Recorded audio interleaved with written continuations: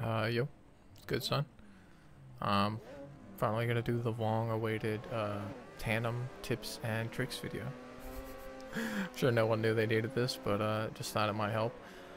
Um, just be like different tips and stuff for how to drive in a train of people, and just like general etiquette and I don't know, a setup here and there, different things. So this car I'm using 20s in the rear. This is the BTC car pack. I'm using 20s in the rear, 28s in the front, and I think my gears are like 4, 4, 7 because we're running in third gear. But in other cars, I'll use up to like 410 or 391, I think. It really just depends on the track. But in the RX-7, I have a really hard time if I put it above 4.3. I just get like, it's like no amount of clutch work that I do seems to help me. Other people seem to have no problem, so you kind of just have to like tune for feel, I guess. But yeah, so like one of the biggest things, like it's really hard to get more than 2 or 3 people on a line, because as soon as you get 2 or 3 people on a line, everyone just gets too close, or they don't use brakes, or they all just want to be in the front. Like everyone's just like, I want to be up front, which you could pass 4 or 5 people if you could find a way to do it cleanly. Like here we're kind of all staying to the inside, so if you went on the outside you could make up a little bit of space, but you're really not going to pass more than like one person in a corner, like 1, 2 people max, and even then you might kind of people up. So be careful about passing. Like there's nothing wrong with making a pass, but make it a good pass. Like make it a pass that, you know, you're not going to kill the person that you're passing. But let's say that, you know, you get yourself into a train of people, or you get a bunch of people in a lobby and they're all kind of, you know, doing their thing, right? So you can see here my brake lights are on because I'm kind of like fluctuating my brakes. My pedals are the T3PA pedals, and they're actually like really good, especially for the brake. So I think there's a couple of different ways that you can kind of stick right with people. You need to be in like the exact same kind of car setup, like an RX-7 with the same gear ratio, blah blah blah. And then at that point, as long as the 2 people are driving the same way, because that's another thing, not everyone drives the same. Not everyone's like full throttle everywhere. So you kind of just like, if you're behind someone, you need to respect their line and just kind of like follow their line, and try not to murk them out by like tapping their bumpers super hard, or like sliding into them, like sandwiching them super hard. You have to give them enough space. Like you can see here, like in a lot of ways, because there are so many of us drifting, I'm trying to give decent space. Like I'm not trying to like get right up on this dude most of the time. That's partially because you can see how much I'm braking. Like I'm kind of just scared to get too close to him, or just to like go all out. Again, it just depends who you're drifting with. Like some people, like if you're in the lead, you really shouldn't like need to be braking. You should kind of just be like full throttling and feeling out the line. Yeah, but if you're behind, you need, like I say, you need to be on the brakes, you need to respect the line. So like what I'm doing here, and what I'm doing a lot of the time when I'm following people, I'm modulating the gas. I'm really not like hitting the clutch very often, unless like I get really stuck. Like if someone brakes so hard that I fall out of boost and my wheels want to stop spinning, I will clutch.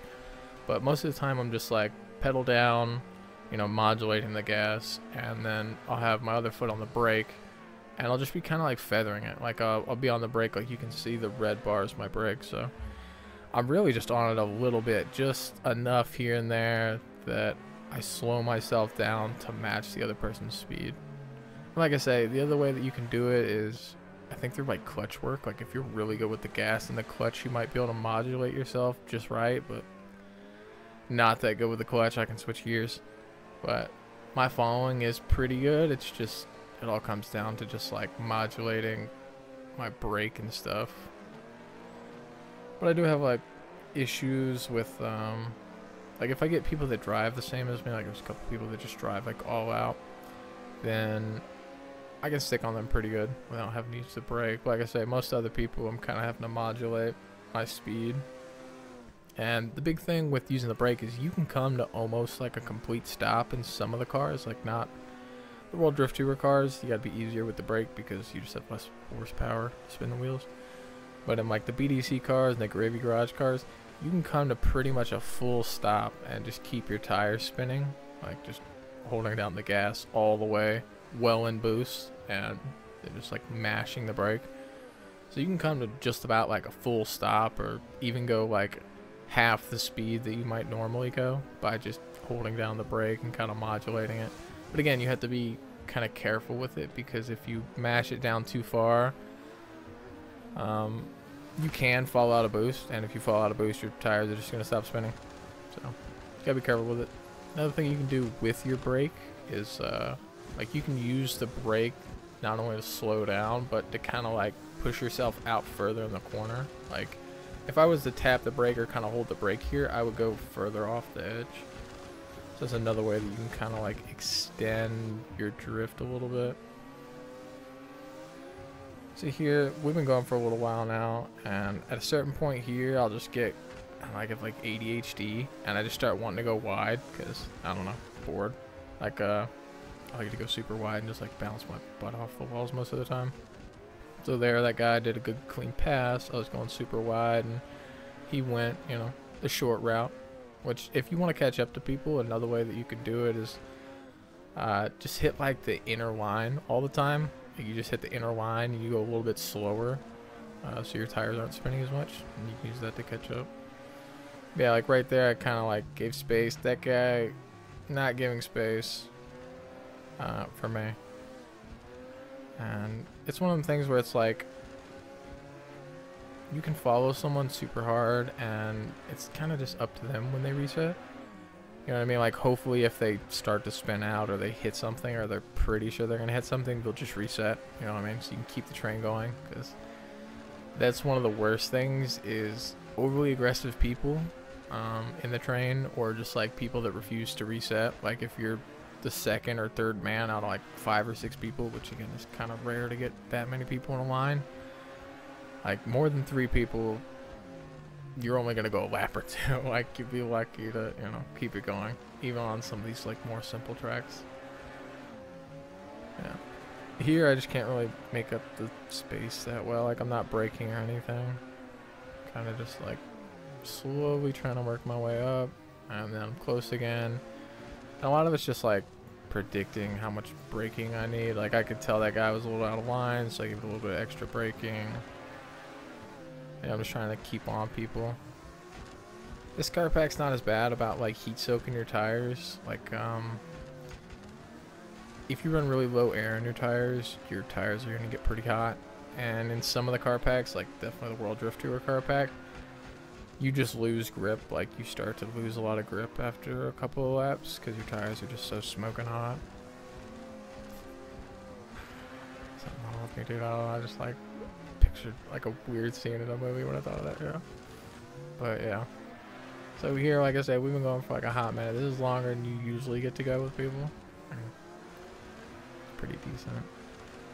I don't like Brooklyn Park as much. That's one of the things where it's like there's really only a couple popular car packs and like maps that people run, and a lot of times it's just Brooklyn Park. It's just like circles and circles and circles. I've just done it so much.